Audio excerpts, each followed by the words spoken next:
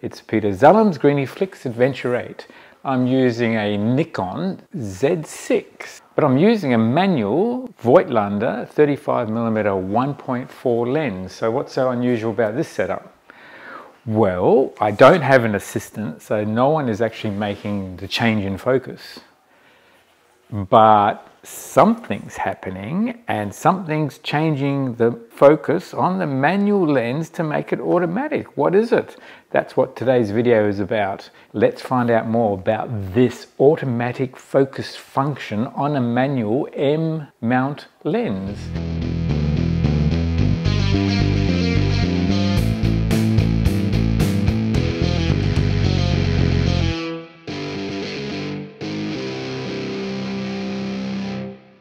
Well, I must admit, putting an autofocus function on a manual lens was something that I didn't even think was important, to tell you the truth, because I enjoyed having my automatic lenses on my F-mount Nikons and my Z automatic lenses, autofocus lenses on my Z-mount Nikons, and I enjoyed using my old manual lenses on the F-mount Nikons and also the manual lenses on my Leica.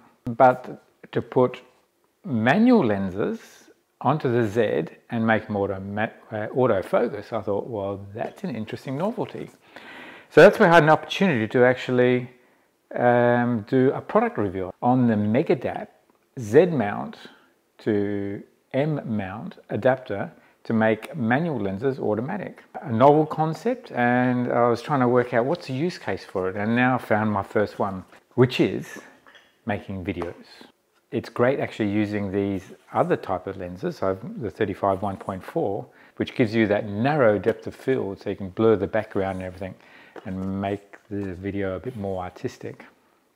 I've noticed a few other things that the automatic focus mechanism of the adapter does, and that is actually it can change the minimum focus distance of the M-mount lenses. The normal minimum focus distance of an M-mount lens is 0.7. But because of this automatic focus mechanism, which actually can pull the lens forwards and backwards, it can actually go right down. So I'm probably, I'd say about 0.4 here. If I go to about 0.3, what happens then? Can do it? Not sure. But if I come back a bit, so that's about 0.4, 0.5, and then the normal minimum focus would be about here, which is about arm's length for this type of lens. So, good idea? So far, actually, I'm liking the idea. Now, I might have mentioned earlier, if not, being an autofocus mechanism, and there is a winding mechanism to pull the lens in and out, much as there is in the F-mount Nikon and also in the Z-mount lenses. What we all know now is that the Z-mount lenses are basically silent, so when you put them on the camera you don't hear any noise as such. The F-mount lenses, you do hear the noise, and therefore with the F-mount lenses from Nikon, having a radio mic is great, because then the mic on the camera doesn't pick up all the noise from the lens.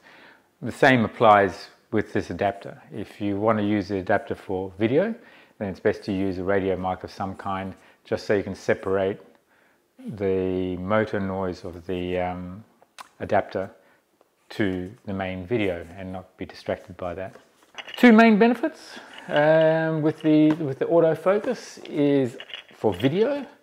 You can use these magnificent lenses that give you a shallow depth of field and give you that really nice artistic aspect, and also it reduces your minimum focus length that you can now focus. So you can normally you'd need to get a macro adapter on the Leica lenses, on the M-mount lenses, in order to bring the focus point closer. Well, this achieves the same thing, which is an added bonus. I wasn't expecting that. So first observations. It's designed to make a manual lens an automatic focus lens by moving the lens forward and backwards from the sensor, which makes it autofocus.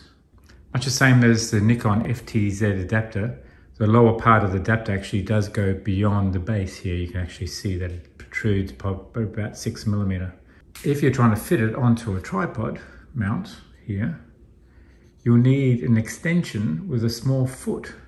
Otherwise, the basic foot of the tripod will interfere with the adapter, as you can see here. Unlike the FTZ adapter, there is no tripod mount on the base of the adapter. So I'm recording the sound with my iPhone here, and then we're just going to sync it with the video, and that way I should be able to eliminate the noise that's made by the autofocus mechanism on the adapter. Okay, so how's my focus handling? I'm using the 90mm f2 Summicron lens, I think it is. How's it handling the focus? If I come back over here, what do you reckon? It's still handling the focus okay? And I guess the great thing about the 90mm lens, it sort of compresses your subject, and then depending on how the subject moves around, it can still maintain focus. Hopefully it's doing a reasonable job. Yeah, there you go. Let's have a closer look what's inside the box, and we can have a look at some of the lenses, the 5 lenses that I have, the M mount lenses, and we'll see how they attach. Obviously I like using my Leica camera, but I like using my Z6 Nikon as well. The advantage of the Leica system is that you can get small lenses, high quality small lenses, and at this stage you can get high quality lenses for the Z series, but they tend to be of a larger size. F-mount lenses also tend to be quite large. That's the reason for putting these small lenses on the Nikon. So you get all the new technology and functionality of the Nikon, and there's some advantages there with the in-body image stabilization as opposed to what the Leica M240p can offer. So I want to put these lenses on there. I can do that with the manual adapter, but now I've got an additional advantage by using an autofocus adapter. Let's have a look what's inside the box. It arrives in a nice box. It's similar to, I suppose, the type of boxes you get from Apple, and also these magnetic boxes that open up. I guess it's similar to Leica as well, just keeping that same flavor, I suppose. There are some instructions. There's a warranty card, instructions, very little English, a little bit of English there, but basically everything is in Mandarin. If you can read Mandarin, that's fine. If not, you have to sort of work out from the images.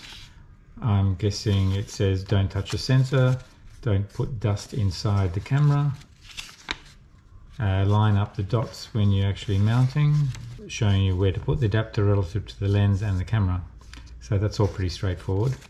There are some settings here, and this is to do with the metadata that's actually recorded in the camera, where the website is that you have to go to, and there is an English version of the instructions, so that's all pretty straightforward. Continuing with the unpacking, and then there's nothing much in here other than just the adapter, and there it is, just relative size. Let's take off these covers.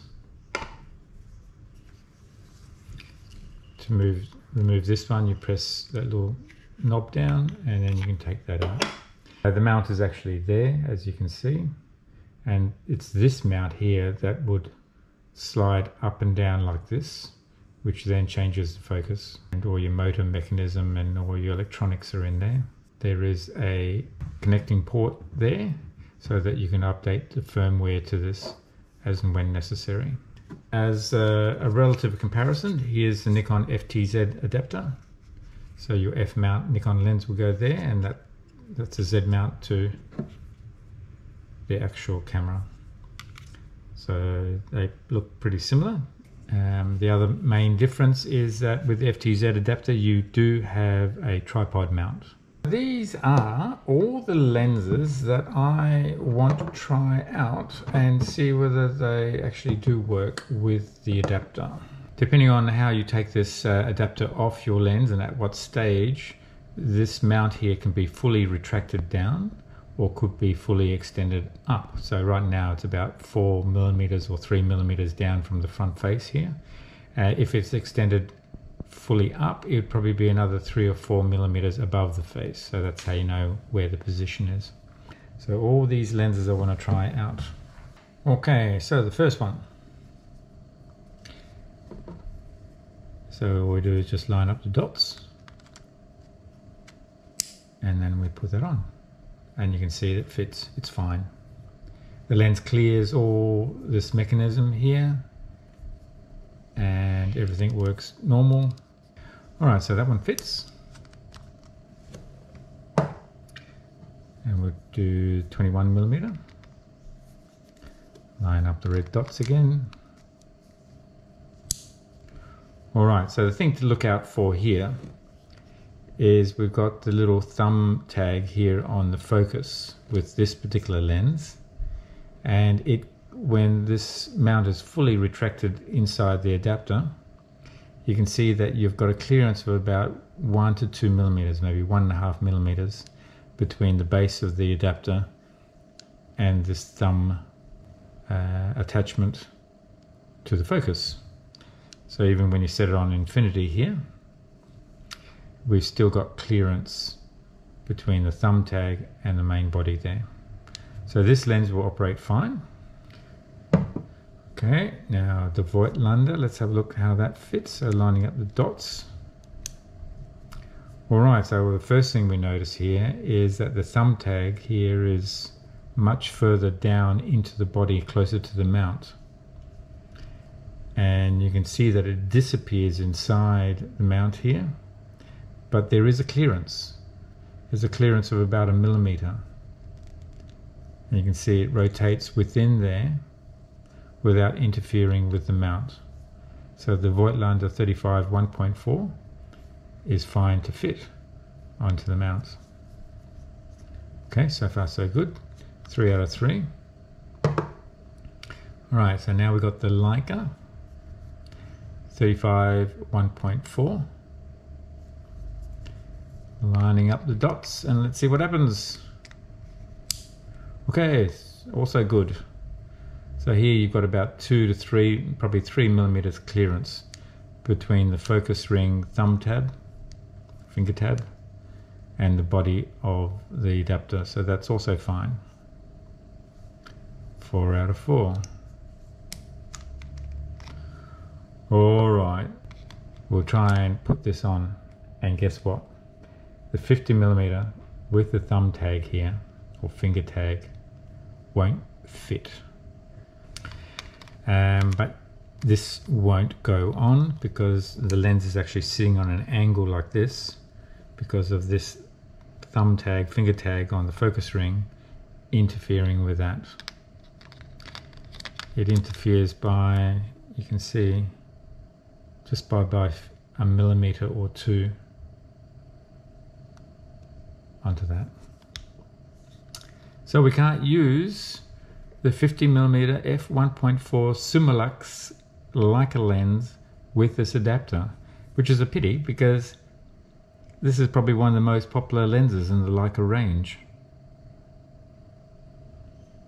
that everyone swears about. This is often used as a reference by which to judge the quality of other lenses, both Leica and other manufacturers. It won't fit onto there with that thumb tag. There will be other Leica 50mm lenses that don't have that thumb tag, and then you'll be fine, that will fit. That finger thumb tag interferes with that. Alright, and the 90mm f2.0. Let's see how that fits. That's also fine. On the focus ring, it's way out here anyway. There is no thumb tag on it, so that there's nothing to interfere with that. Alright, well, that's it. So, out of all my lenses, out of my 6 M-mount lenses, the only one that's not going to work with this adapter is this one here, the 50mm f1.4. The 35s, the 21, the 15 and the 90 all work fine, all will work with the adapter. Well, I hope you found this interesting. I think it's a great product. It will add to my lens collection and adapter collection, and it will be used, I think, mainly for my videos. And I think I might even use it as when I'm only carrying one lens, because then it helps me get to those really close focuses. So if I'm using, for example, the 35 1.4, whether it be the Leica or whether it be the Voigtlander, if I need to take something really close up, then by putting on the adapter, I can do those close-ups, which is great. I'll probably do some more on this as I discover different ways of using it. I hope you found this video interesting. I will continue to use this. There will be some more videos on this. Do like if this is of use to you. Really appreciate that. And if you haven't already subscribed to my channel, do subscribe also. I look forward to seeing you on the next video. Cheers. Bye. Cheers.